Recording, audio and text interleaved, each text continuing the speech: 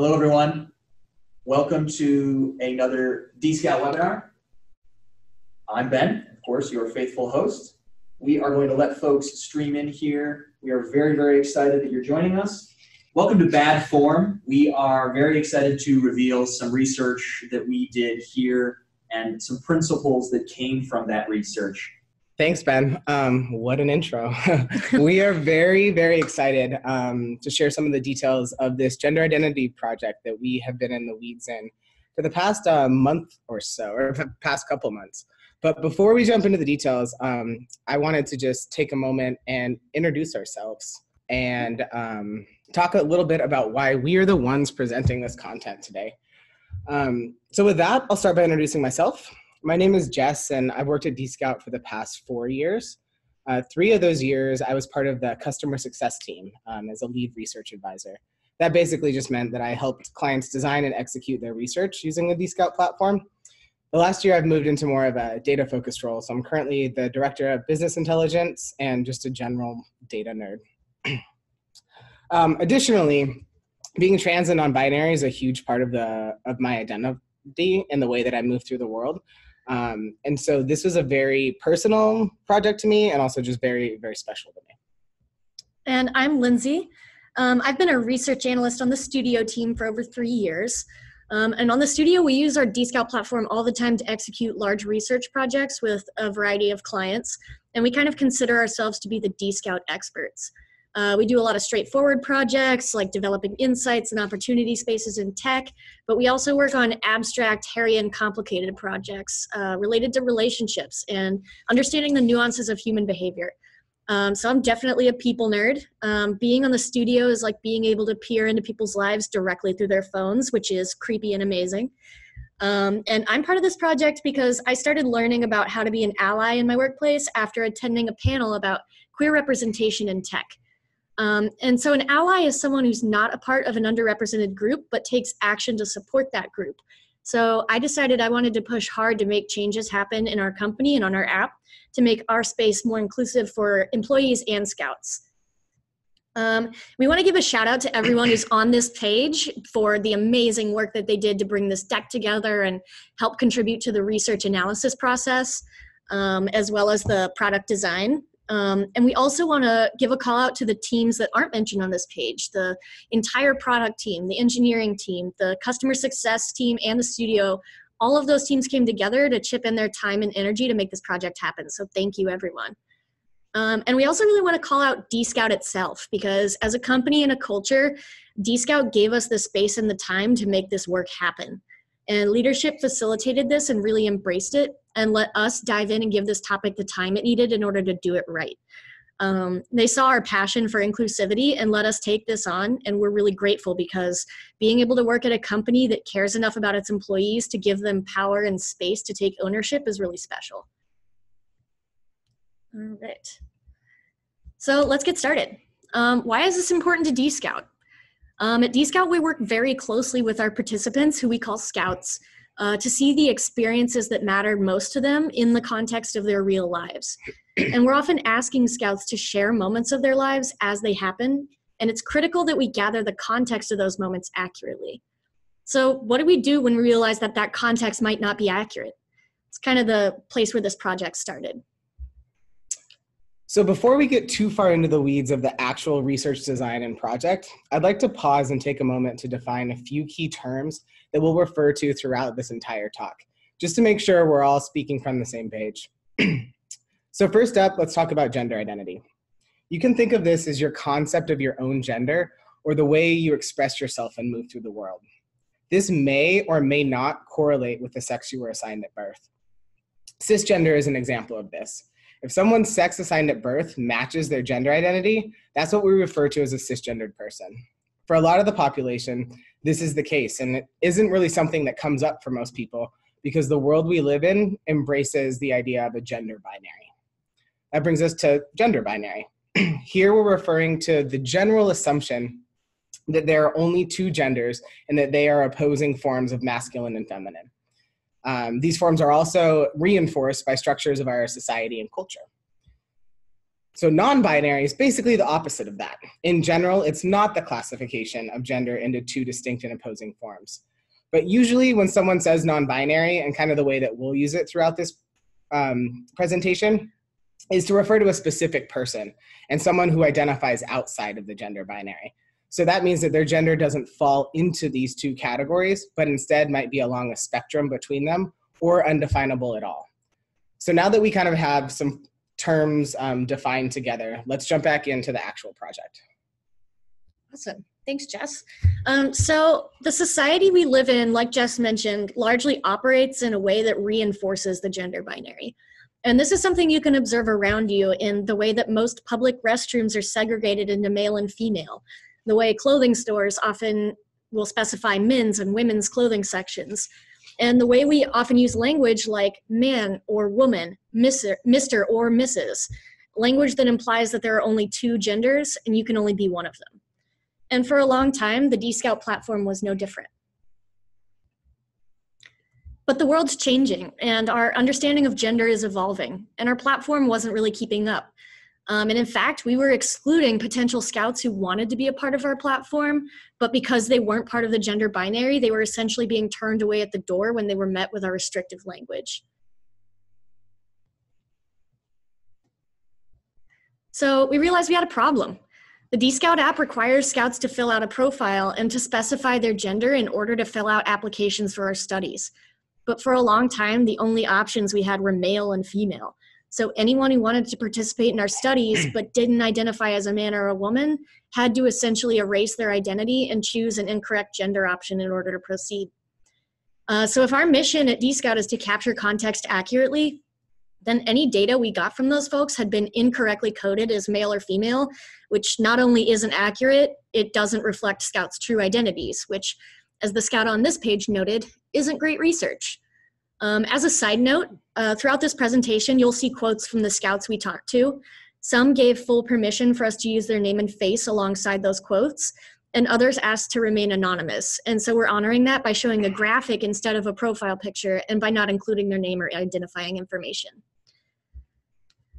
All right, so who did we talk to in this project? We knew we needed to talk specifically to the people this impacted, i.e. people who aren't able to accurately express their identities using male or female options. So in order to find those participants, we had to get kind of creative because we wanted to talk to folks outside the binary, but our platform only, it currently forces you to choose between binary options. So we kind of had to recruit scouts using social media, using this screenshot you see here, and get them into our platform by kind of skirting them around that profile step so that they wouldn't be forced to, misidentify themselves. And while many were brought in from outside the platform, we were able to find actually a surprising number of scouts within our scout pool whose identities were actually being hidden or erased by our gender options.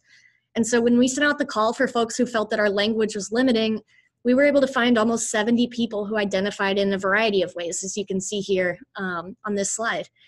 And we talked to folks whose gender doesn't align with binary, whose gender isn't static, and those who don't even subscribe to the concept of gender at all. And a lot of the terms you see here aren't mutually exclusive. Some scouts may be a combination of these terms or may have identified a certain way previously and have since changed, or they could be in the process of figuring out how they identify now and they may need to change later. If you're curious about any of the language you see here throughout this presentation, please get in contact with us because we will include our emails and we'd love to have this discussion with you. There are a ton of resources out there to help people like me who were just starting to learn about these terms and topics. And we can definitely share our knowledge with you and help you get up to speed. All right, so how do we design the research? How do we even approach this? We want to talk through the mission structure with you. So if you're not familiar with dscout lingo, a mission is a research project. And parts within that mission are kind of discrete research tasks that focus on a specific topic. So we ran a dscout mission with 4 parts in it. Each part focused on a different experience or topic. In order to get a better understanding of the problem we were solving, we first had to ask scouts to share everyday life experiences with us. Stories of when their gender was either seen and validated or silenced and misunderstood. And from there, we narrowed in on the digital experiences by asking them to share screenshots of both the best and the worst digital experiences that they've had. And after that, we asked them to actually help us redesign our existing gender form using drawings and then talk us through those drawings. The cool thing about this mission structure is that after those first 3 parts and gathering the initial data, we took a week-long break to analyze the stories, screenshots, and drawings, and then make a design of our own and present it back to the scouts. And so in the last part, scouts clicked through that prototype, talking us through their thoughts and reactions as they went. And so we not only got a good look into their daily lives and historical experiences, but also a really robust usability and prototyping test. And we were able to do it all through dscout, which made our analysis process a lot easier. All in all, this mission took about 4 weeks, and we were able to get some really solid footing to help us make these changes in our platform in a pretty short amount of time.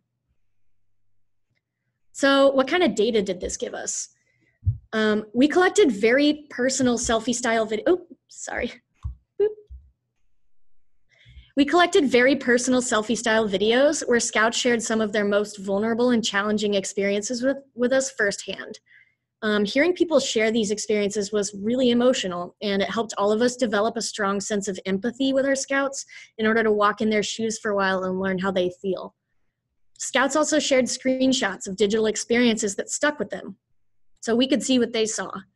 We collected amazing drawings that the scouts made for us, showing us how they would redesign the section of our profile that asks for gender. And many people printed out our existing form in order to mark it up, or submitted completely hand-drawn mock-ups of their own. And finally, we got a screen recording, as you can see here, where scouts were reacting to our prototype that we made in Envision. We were able to follow along with them as they clicked through the mock-up, and screen recording is a dscout feature that allowed us to really understand their reactions in depth and hear their feedback in a more unfiltered way. Awesome. So now that we've talked about the research design, let's talk about what we learned. This first section is going to be focused on the lived experience of our scouts. We learned a lot about what it feels like to move through the world as someone who doesn't identify with the gender binary. And this was a really critical first step of redesigning our app. We couldn't do this work without knowing this. So, as someone who identifies as cisgender, the statement on this slide is true to my experience. I often take it for granted that the people around me will accept and understand my gender, and it's not something that I have to think about very often. I rarely, if ever, have an experience where my gender is questioned or where I'm given form options that don't fit, and I don't have to second guess or search to see myself in a form. My gender is there every time. And I'd assume that for a lot of the people out there listening, this is probably not far from your experience as well. It can be really hard to understand what it's like because for someone like me, I don't have to know the feeling of being invalidated or silenced when it comes to my gender expression because our society has already made space for me. However, for most of our scouts, this is not often the case. When we ask scouts to share invalidating moments and then tell us if those moments were typical or atypical, we learned that for a lot of them, having your gender identity invalidated or silenced is far more typical than having it validated or seen. So what does that look like? On a day-to-day level, imagine if the people around you called you by the wrong name or referred to you using the wrong pronouns. Imagine if you needed to continually correct others or create space for your own gender. Imagine looking at movies or ads and not seeing anything that reflects your experience. We heard stories from scouts that ranged from mildly upsetting to traumatic and endangering. Some scouts got really emotional when they were talking on camera with us and sharing these stories. We heard about scouts who were unable to get other people to call them by the right pronouns, even after taking the time to specify what they were. We heard scouts who feel excluded every time they sign up for a new service or app, every time they fill out a government form. And even we heard from scouts who feel afraid to use public restrooms because their safety could be at risk. So we learned that most of the invalidating moments we collected actually happen in person, which is really uncomfortable if you think about it. I have never had someone question my gender in person. So when we asked them to tell us how intense these emotions were that they felt in the moments, 99% of the moments were rated at over a 5 in intensity on a 0 to 10 scale. and like 30% of them were at a full 10 out of 10 intensity. So scouts that were asked to share emotions they felt during these really intense in-person moments, you can see on the word cloud on the right what that looked like. Some of the words that came up the most frequently were invisible, frustrated, angry, embarrassed, uncomfortable, hurt, sad, not super positive. And when we asked scouts to share validating experiences, we saw that only 21% of those moments were classified as typical. The majority of them were out of the ordinary. And we heard that the bar is even super low for these moments. Something as simple as seeing a pronoun pin on someone's shirt or having someone ask you what your pronouns are, those things mean a lot when most of the world is ignoring or silencing you. And when we asked them to share digital experiences, it was clear it was no different. On apps and websites, these moments can be even more stark because in digital land, there's no chance to explain yourself or have a dialogue with a person. You can't educate a form. And so what you're seeing on this slide are actual screenshots that scouts submitted in our project. And one we want to call out in particular is this one on the bottom left, saying with a pop-up, "You can't change your gender, yo," with a sassy emoji, which our scouts felt was just kind of like a cruel mockery of their experience because the language was pretty disrespectful.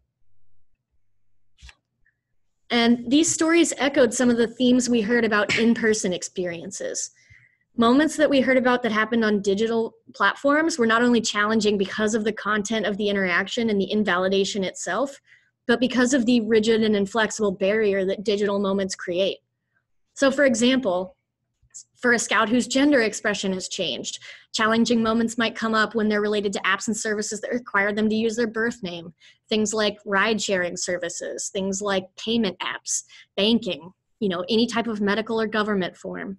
And it can come up in unexpected places, like a restaurant that calls out the name they grabbed from your credit card, which may be your birth name. The birth name isn't necessarily the proper name to be called by, and being referred to it can be a painful, shocking experience.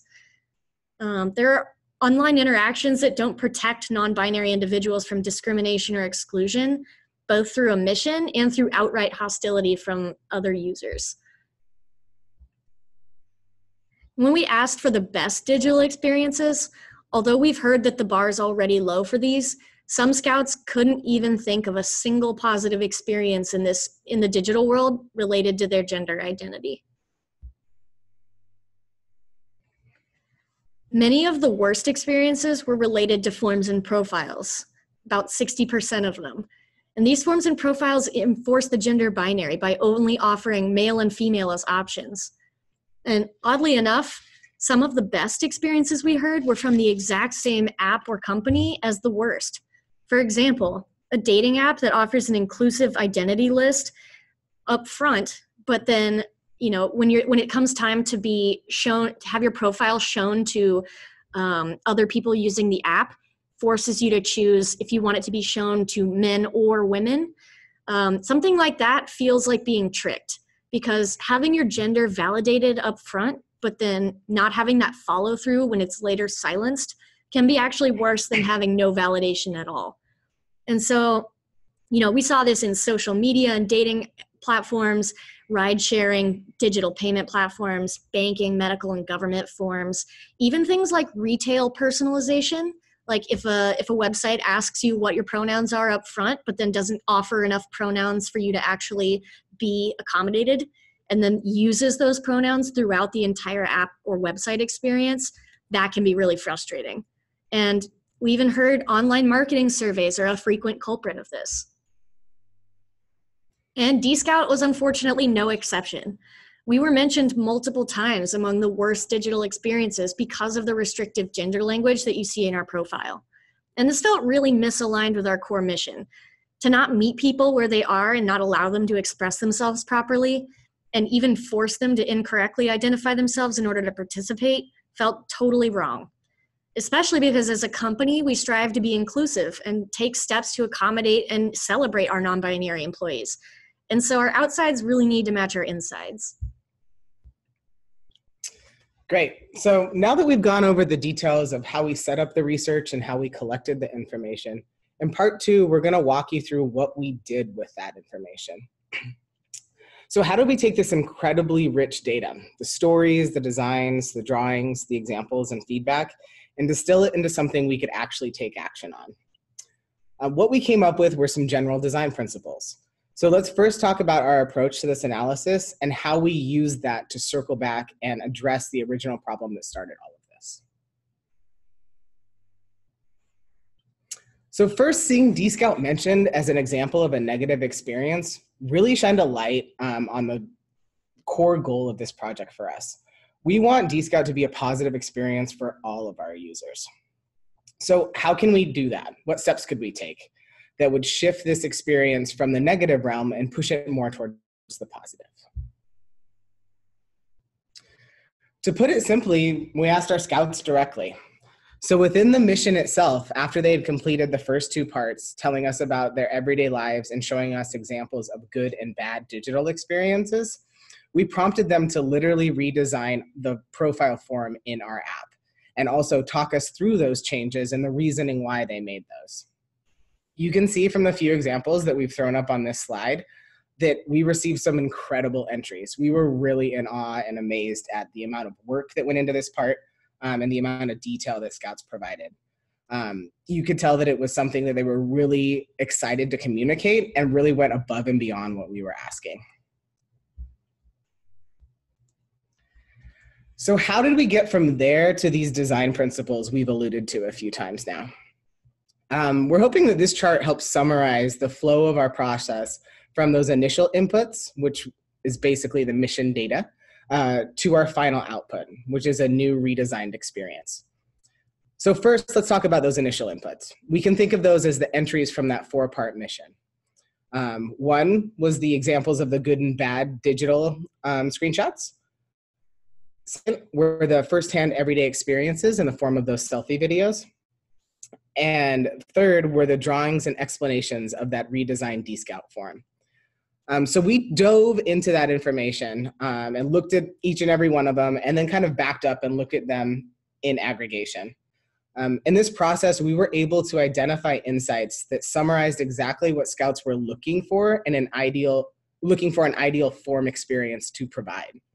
As we started to group these different insights, they took the shape of 4 high-level design principles. We then use those principles to make specific changes to our existing experience. We listed out the changes, we spec'd them, we got the copy together, and then we handed it over to our product team. Thank you, product team.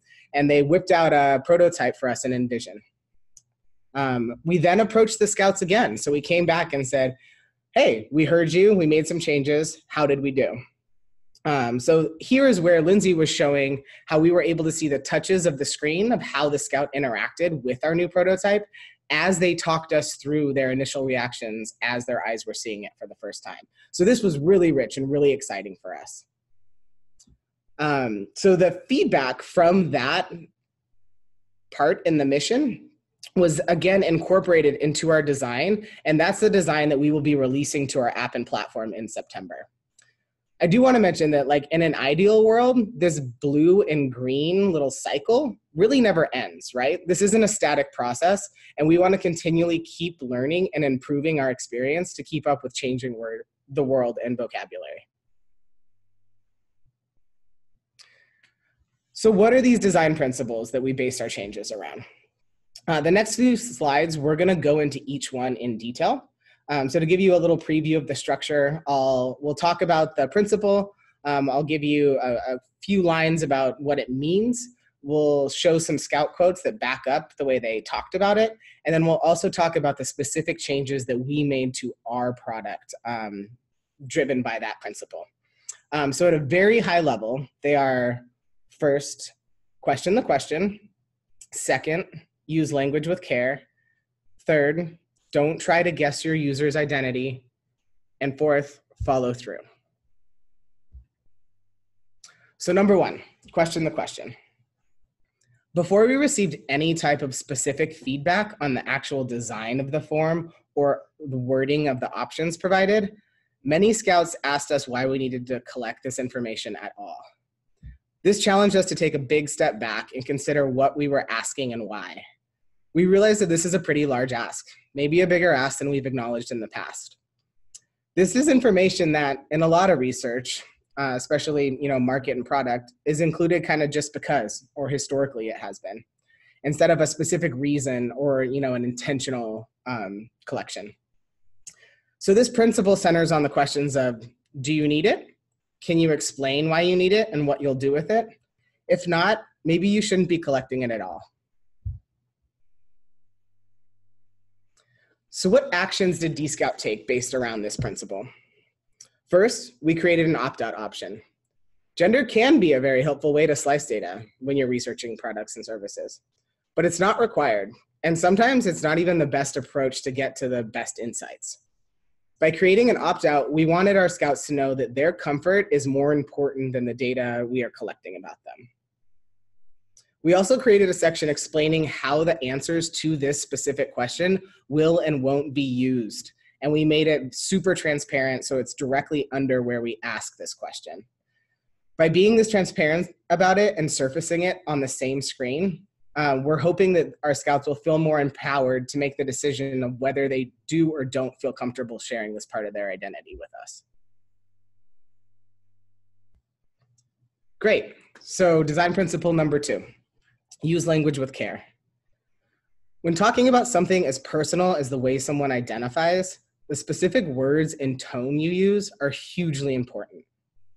So how do you know the best way to talk about these things? What are the correct or right words to use?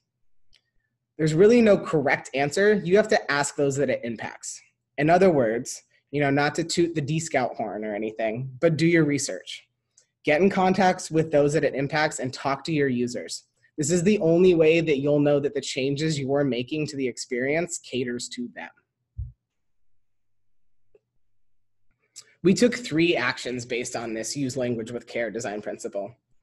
First, we changed the prompt from select gender to which of the following best describes you.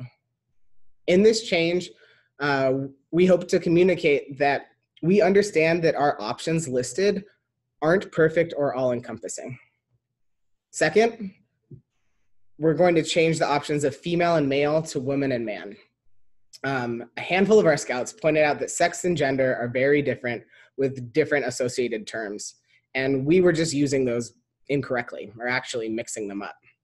Female and male refer to sex. For our purposes, we wanted to understand gender expression, or gender, the way someone moves through the world, right? So not biological sex. We also labeled the write-in option prefer to self-identify. The standard language for write-in options in other part of our platform is other with parentheses tap to type. We heard from scouts that language like other or custom can feel like othering or outside of normal options. Whereas prefer to self-identify was seen as giving agency to the scout to really use their own words. All right, design principle number 3. Don't try to guess your user's identity. We as humans are super complex, and our identities are just as complex and constantly evolving. To assume that we can create an exhaustive list of the way folks identify is unrealistic, and it's also potentially overwhelming to our users. So just don't try to do that. We took 2 actions based on this design principle. First, we kept the option short, and second, we added that write-in option. This way, if the options presented on the screen didn't provide the scout with language they felt accurately represented them, they had the ability to use their own words. That way they could feel comfortable with it. I like this as well because I see this as also a built-in way of indirectly collecting feedback on the form itself as it's released. So let's say 6 months from now, we take a look at all the terms that were put in this write-in option, and we see that there are a few or maybe one that has a really high frequency of use. Maybe we should consider adding that to the standard options that are there. It's kind of keeping that feedback loop open in the green and blue cycle from the image we saw earlier.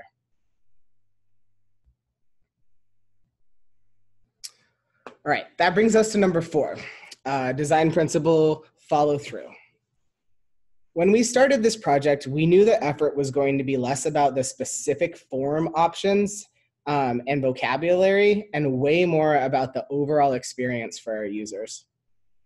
There's two main aspects of this principle to us. First, respecting the Scout's identity throughout the entire app experience, so not just when we're collecting the information.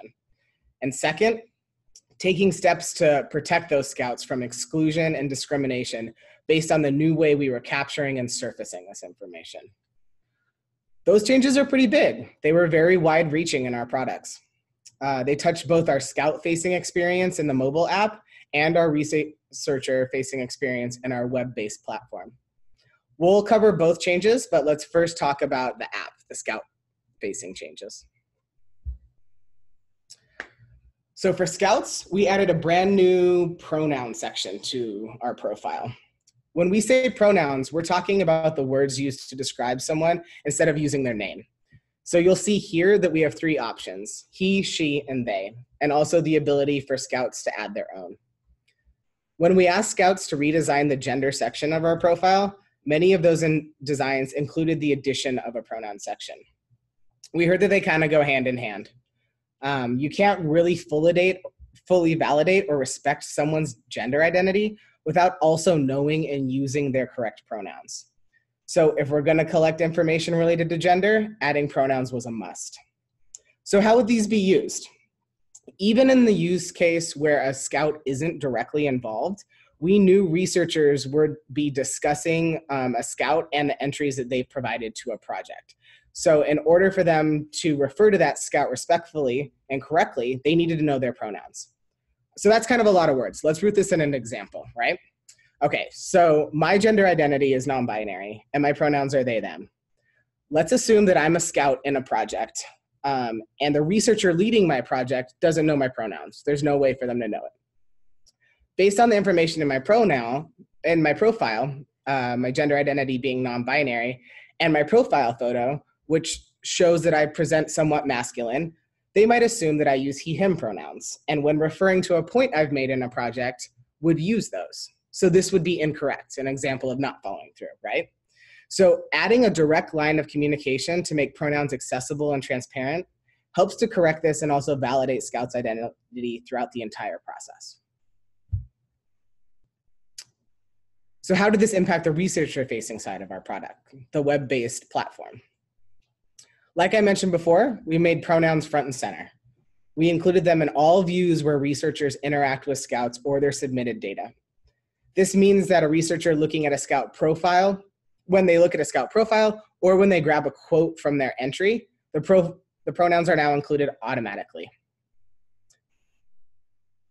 So now researchers will know how to talk about their Scouts. For example, Jess's entries were amazing. Can you believe they had an experience on that app? I'm a very good participant. We also changed some of the functionality on the researcher platform. As a researcher on dscout, you can launch a screener, which is essentially a call for applications to our Scout pool. So this invites Scouts to apply for projects they are interested in.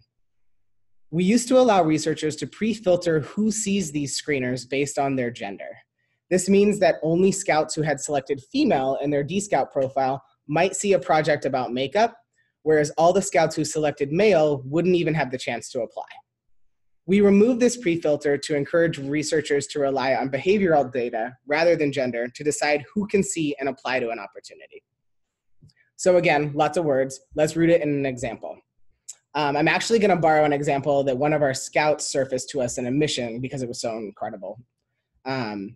So let's stay on the topic of makeup. Let's say we're a research team and we're running a project on dscout to take a look at the purchasing behaviors of makeup.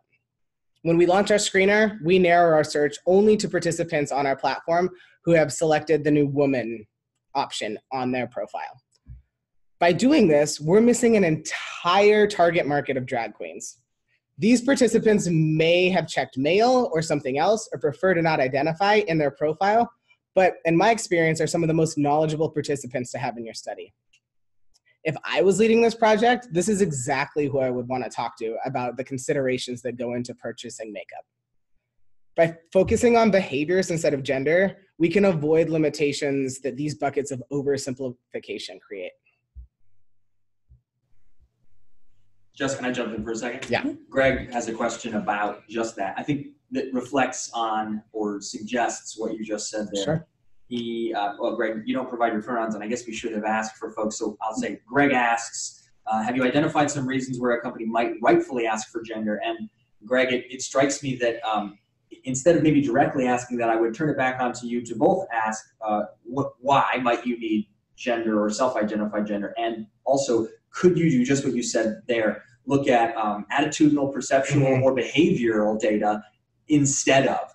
I know that in market research and product research, I mean, I'm a behavioral social scientist by training. Sure. A lot of the work that I did looked at sex differences in whatever the outcome variable was, instead of just focusing on that outcome variable and looking for details in flirting behavior or makeup purchase decisions. I think that's what Jess, Lindsey, and this whole team is trying to surface here, is that you might actually find something more interesting and more relevant when you look at the behaviors, either physical instantiations of or attitudinal and perceptual responses to that sort of data. Exactly. But do you have any examples when either working with a client or otherwise when gender or gender identity might have played a role?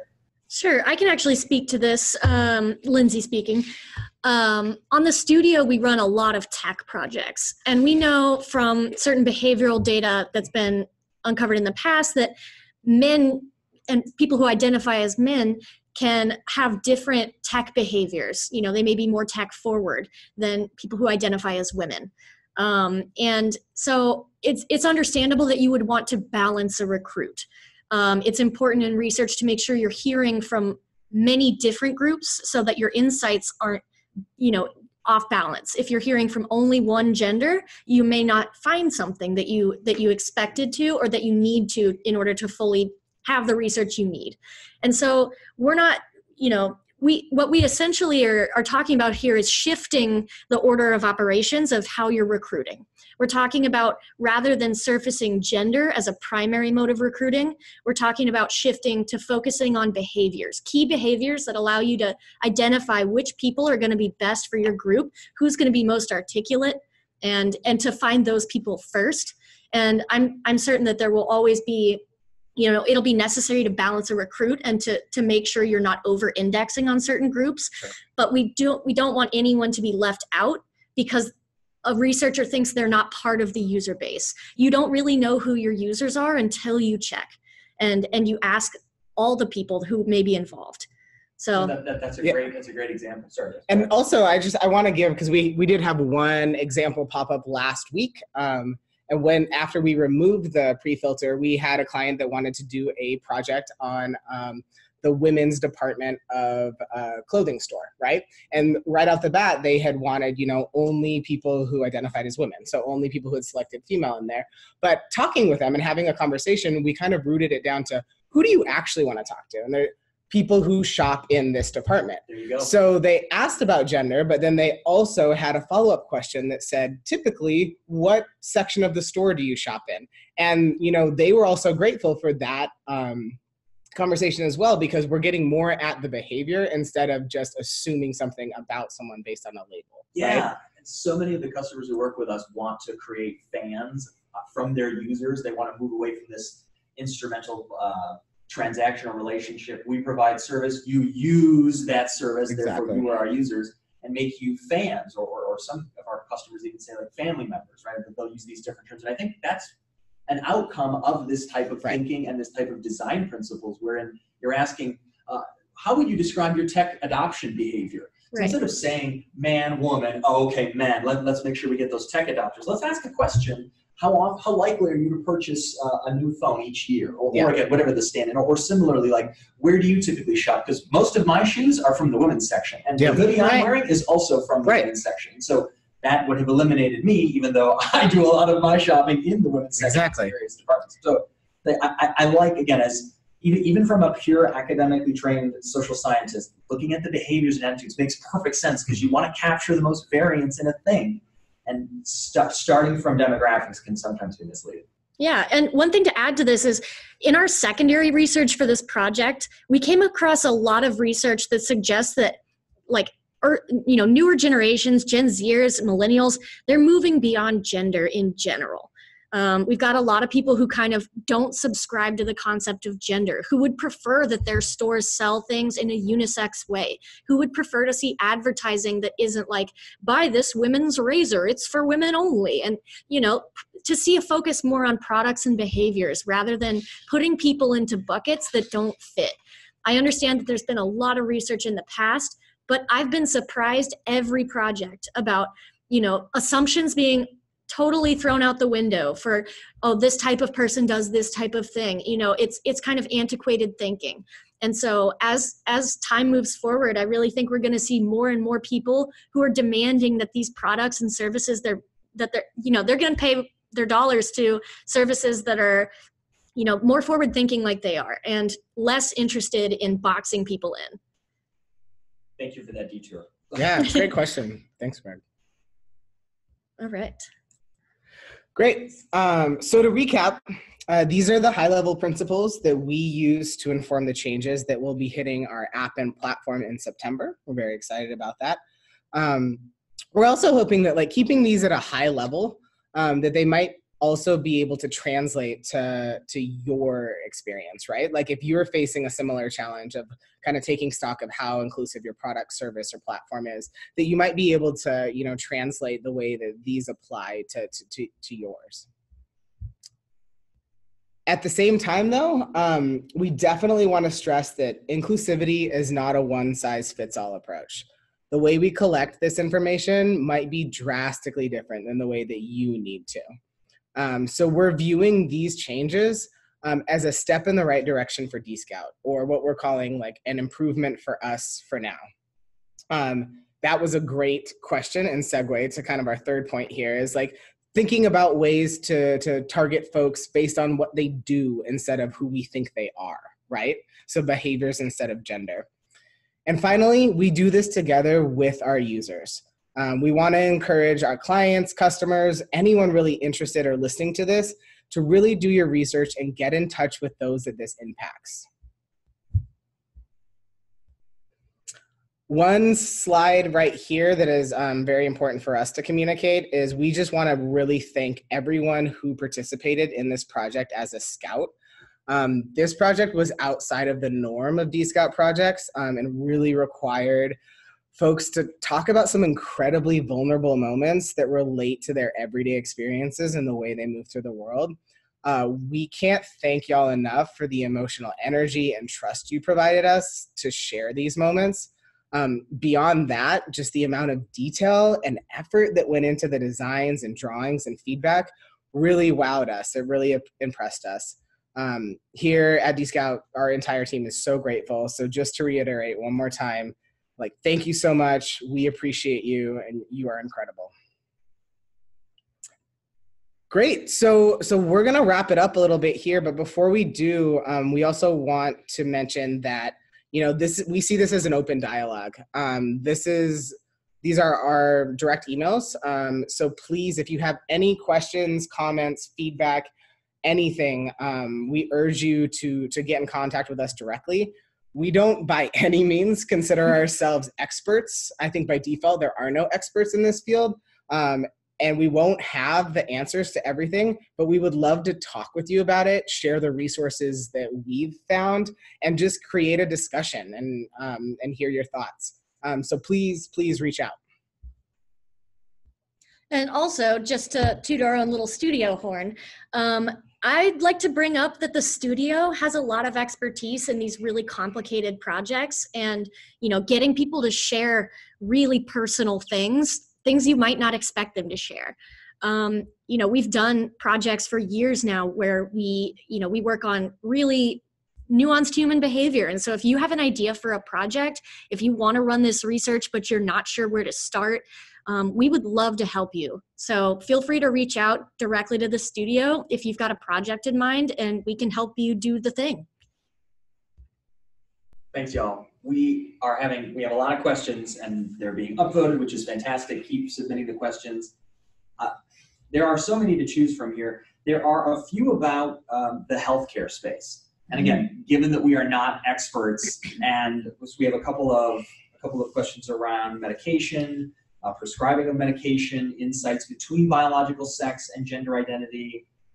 Did you have any participants mention anything in the mission about any healthcare apps or maybe secondary or tertiary related to healthcare? Because we also have some folks asking about like, who are the worst offenders, and we don't want to put any companies on blast, but I'm curious if you saw any trends in the both good and bad experiences. And you mentioned some of the dating apps, being a sort of site. Were there any other insights that you can pull from what they showed, maybe as it pertains to the healthcare space? Yeah, and I think like in general, again, like these principles, right, are talking about the dscout space. So we understand that the context for like a healthcare setting might have different requirements where biological sex assigned at birth is required to know, right?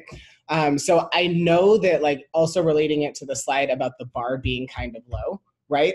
A lot of scouts, the friction or the issue that was happening with healthcare forums and apps is when the legal name was assumed as something that you would refer to the participant as, or when the sex assigned at birth was assumed that was their gender identity. So making sure that you understand the difference between those and that there's spaces for preferred name or there's spaces for pronoun, so that the in-person experiences, even if you need that legal name for insurance, or you need the biological sex assigned at birth for, healthcare records, that there's spaces that don't remind the participant of those things or force that on them in that experience. Does that make sense? It does, that does. Yeah, and that's a great example of, I think, one of the principles of human-centered design, which is flexibility. Yeah. The entire notion of being agile, both in how you craft and build your teams, is about flexibility and not being too stuck in a design way. That's why you iterate. So I think that speaks to that very well. Yeah, some of the app experiences we saw where there was a clear effort to be more convenient by, kind of slyly pulling information from one space and applying it to another. Those assumptions, if they're not correct, can be really, really painful and confrontational for people. And so just making sure that your apps and services don't make those assumptions. Don't try to guess your users' identities. That principle applies really strongly here. And as to the other question about kind of frequent offenders, we definitely saw, any place where you're asking your users' identities, any place where, a lot of legal forms and profiles, a lot of housing applications. We saw a lot of banking stuff, banking and payment software. We saw, definitely dating apps and definitely market research apps. Those were brought up quite a bit. But I will root it in that it wasn't really the best and worst offenders, because if you think about it, it's not just the way they collected it or the words they use, it's that entire experience. So I think we mentioned one of those experiences where it was like, sure, tell us what your gender identity is, like write it in. But then they get to this wall where it's like, okay, now man or woman. And it's like that whole experience. So maybe that was a great experience up front, but then at the end it was a worst offender. So thinking of it as a like comprehensive experience and not just this one screen too. Yeah. We saw a lot of overlap for best and worst. Were there any insights that didn't make it into the deck that you thought are interesting or noteworthy? Selfishly, as a researcher, I'm always curious what you saw in the missions and entries that didn't quite make it into the deck. Yeah, I think one thing, because I'm relatively new in this space, inclusion is something I'm passionate about, but I haven't had a lot of direct contact with people who are non-binary. And so just hearing how emotionally impactful the stories were, hearing how constant and kind of how frustrating it can be to have every single person you encounter on a day-to-day basis. Kind of, one scout talked to us about people who see me, they interpret clues like, what's my hair look like? What's my makeup look like? And they're trying to solve my gender puzzle. What am I? What am I? And that every person they encounter in their day-to-day life is making those assumptions because they're still thinking in a binary. And so I think just like really hammering home how important it is to be accepting and open to the concept that there may be other genders and that you need to pay attention to that and why it's important, because we're talking about real people. And these are very complex and emotional issues, and showing some respect and listening can go so far. I think also I would have loved to make just like 5 slides on the drawings that we had in the designs, because they were incredible. And I'm thinking of, there were 2 designs where they actually had it structured as this slider, like a spectrum, right? Okay. So it was like, like pick on the slider where you best like identify, right? Yeah, and they anchored it with like man and woman, and they like just had this like slider between it, and that it was really interesting. And the 2 of our 70 scouts, you know, had that in there, and just the creativity and the thought that went into that was. Yeah, we could make a whole deck on just the designs. And could you speak a little bit more about what we dscout are going to be doing in terms of our roadmap? I know September we have plans to release. Are we hoping to do feedback solicitation? Could you walk through some of our plans, either as we know them or as they're going to happen? Totally, they're a bit malleable. Asking about like how can I be doing some of this in my work? Yeah, they're a little malleable right now. I think like as a culture, we've really embraced the fact that we want to keep learning and like keep that feedback loop going. So we will be releasing the changes in September. Our scout team, our mobile app team, has this great announcement that'll communicate to the scouts, you know, what we did, why we're making these changes, and why they're important to us as a company. And then I think we'll probably check back again, you know, in 6 months or so to look at some of those write-in options. You know, we might do a follow-up project to see how it's going. And I think we'll probably look at the usage data too. We'll monitor it closely to make sure that no one's being excluded or discriminated against. So cool. Yeah. I actually just thought of one other interesting thing that kind of popped up in the data. I'm not sure what I was expecting when I went in, but I think I was kind of subconsciously expecting there to be a consensus among our scouts about what are the proper terms, what does the proper list look like, what should be included and what should be excluded. And what I think surprised me the most is just how varying the opinions can be. The designs were all across the board. Like we saw designs that were very minimal. One scout even designed 404, this page does not exist. We don't even ask gender. Wow. And we saw things that were incredibly detailed, very long lists that were very, very, like 30 options. Yeah. Or something. Yeah. Trying to, kind of include all of the different buckets. Sure. And one of the most interesting, we asked scouts, what should this section be called? And it was evenly split between gender and gender identity. Yeah. And that was really surprising to me, because just the very nuanced arguments, pros and cons of both sides. And, we had to kind of puzzle over that one for a while. And we may revisit it in the future if we get more feedback suggesting that, gender isn't inclusive enough. But there was just a ton of different, there is no one culture that can speak to this. There is no unified group that represents all of these points of view. Every single person we talked to had a completely different and unique experience. And so it kind of just reinforced the idea of like, talk to users, talk to a lot of users, talk to as many people as you can, as many people as you have time for, because they will all tell you something unique. And it's important to try to make a solution that accommodates everyone and is a little flexible. Well, I sincerely and selfishly appreciate just some of your time. Again, their emails, both Jess and Lindsey's emails, are right there. They would love to hear from you. Thank you so much for the time, and we will see you on the next one. Thanks again, y'all. Really appreciate it. Thank you all. You. Thanks for coming.